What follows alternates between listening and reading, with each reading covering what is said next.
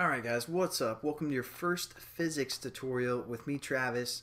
We're going to say 1.1.0 or 1. So basically what this course is going to be is the same level of physics that I had to take in the university a couple years ago. I'm going to be using the same textbook. So what it's going to be is a university level calculus-based physics course. If I remember correctly, there wasn't too much calculus in this course, but if there is, I'll try and explain that as well. So you guys don't really need calculus for this course. But that being said, I'm going to follow the same curriculum that I had to follow, which means we have to cover some boring stuff. In the beginning here, what we're going to be covering is significant figures. Now, if I was teaching this course in a university, I wouldn't really care about significant figures, but some professors do, and you'll get like an F on your paper or your test when you thought you should have got an A, all because of significant figures. And that's what we're going to be covering because, like I said, some professors care about that, so I thought I'd teach it. We're also going to be talking about the international system units. The French say System International. So, I don't know, us Americans kind of switched it around for some reason. SI is what that's called, the units that we need to use. And we're also going to talk about scientific notation. So those will probably be the first three, wow, terrible handwriting, that you guys are going to have to get used to. I apologize. But those are going to be the first three lessons that we're going to be talking about in this series. Feel free to skip them. That's kind of the basic general stuff. But I thought I'd throw it in the series anyways because most likely you'd have to listen through this kind of stuff your first day of physics. So let's get into significant figures and what that's all about, what that business means. My spelling's terrible too, so you guys don't worry about that. Significant figures, that's what we're talking about. Now, basically, when we have some information given to us, like it'll give us the force of something, it'll give us the mass of something, it's going to give us, some numbers like 1.01 meters, something like that. Right now, we aren't going to really worry about the units. I'm just going to throw out some numbers here. Anything pretty much with the decimal place is pretty easy to figure out the number of significant figures. For example, this first one has 3 significant figures, which we'd expect are 1, 2, and 3. So those are our 3 significant figures. The problem comes when we have a whole number that doesn't have a decimal place and has some 0 values. Now for this example, this only has 1 significant figure. Because this 1 is the only one that counts as a significant figure, these zeros do not count. So it's kind of weird. But we only have 1 significant figure here. But again, this one has a decimal place. We have a 0 at the end. But since it has a decimal place and this 0 is on the far right side, we can include that. So again, that has 3 significant figures. Again, sorry for my handwriting. So now comes another example where we have some zeros here, which wouldn't count if we didn't have the decimal place, and some numbers after the decimal place.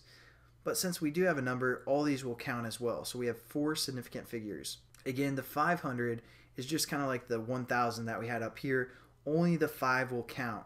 So we only have 1 significant figure. But see, if we wanted this to have more significant figures, we could just say a 0.0 at the end, and then it would be 4 significant numbers, or, oops, 0.0, or 4, doesn't matter.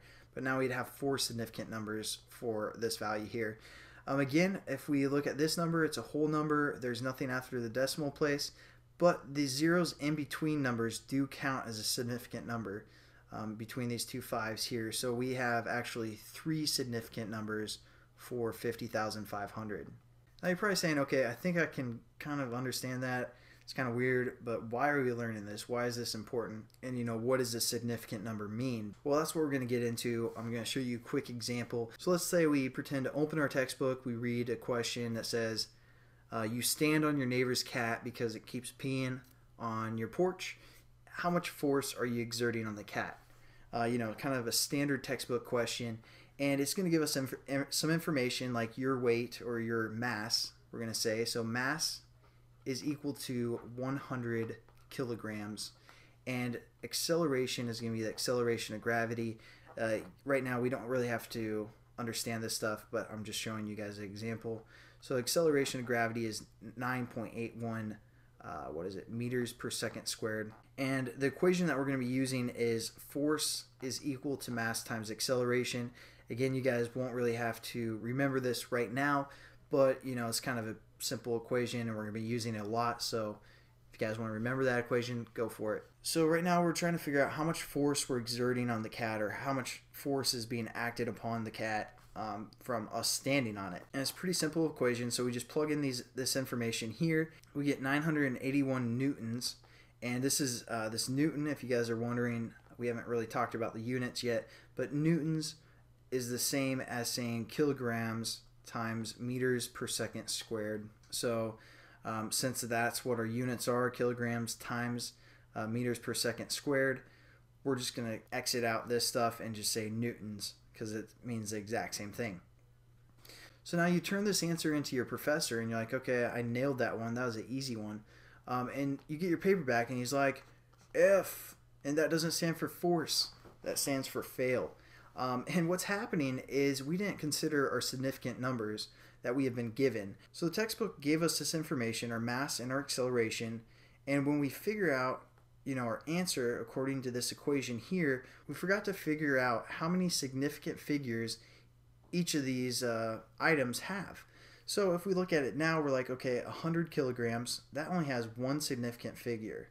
This one has 3 significant figures. And now what we need to do is we need to convert our answer to have the same amount of significant figures as our lowest of the information given.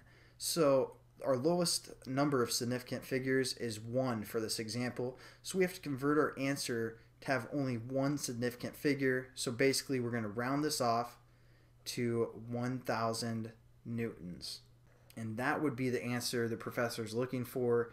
But now you guys are probably wondering why this is. Like, why do we have to do this? Like, figuring out how many significant figures it has. So the reason why we have to use significant figures and why it's important is it's all about accuracy. So for example, if me and you are just chilling there, I pick up a rock and I throw it. And I'm like, okay, dude, I want you to go measure how far that rock is from right here where we're standing. You'd be like, are you kidding me? I'm not doing that. That sounds ridiculous. There's no point to that. So I go inside, and then 2 seconds later, you come inside with a piece of paper that says 500 feet. I was like, wow, that was pretty good. That was a pretty good throw. And you're like, okay, I don't really care. Then I get kind of curious because I'm like, dude, I don't think I can throw that far. So I go out there with like a tape measure, and I like measure it, and I was like, what? It only went 21 feet. How did he come up with 500? So I pick up the rock and move it to be 492 feet, which is a precise answer because I got my tape measure out and I measured it exactly 492. So this is pretty freaking close to the exact number. There might be, like inches and, stuff like that as well. But then I can justify your answer because I'll be like, oh, he probably just rounded it to 500. And that makes sense because that's pretty close to what I came up with. But, it's not that accurate. It's pretty close to my number that I came up with, but he probably just rounded it. So when we get information like this, we don't know if the person rounded to 500 or what. So basically we only justify the accuracy based off this number. We're going to say, hey, it's around 500 feet. It could be anywhere from 450 feet to 549 feet based off this information given here. So I'm just going to erase this here to make some more space. But let's say you wrote down instead of 500 without anything else. You're like, okay, I'm going to trick him even more and make him think that I've made a really precise measurement. I'm going to say 500.1. And I'd be like, holy cow, he really got into it and measured exactly how far through this rock. And now I know that there's 4 significant numbers. And so this, even though this might not be a completely accurate statement, it's a lot more accurate than the one that I had previously. And as you can see, this range is much smaller. We know for a fact that we threw it over 500 feet. We don't know exactly how precise it is because we only have this 0.1 here, but we know it's within this range right here. Whereas if we didn't have that 0.1, if it was just 500, our range would have been, this kind of a range, which has almost 100 feet difference between it. So that's kind of why significant numbers are important when looking at information, because we want to know how precise or how accurate the information is. And we tell that by the number of significant figures, and we also want our answers to kind of coordinate with the information that we get. So that's why we want our answers to have the same amount of significant figures as the lowest number of the information that we've been given. Hopefully that wasn't too confusing, guys. I know it kind of sounded confusing, and I'm kind of confused now, but hopefully you guys kind of understand significant figures a little bit more and how to use them and why they're important. But, you know, that's pretty much it for this tutorial. Thanks again for watching, guys. Have a good one.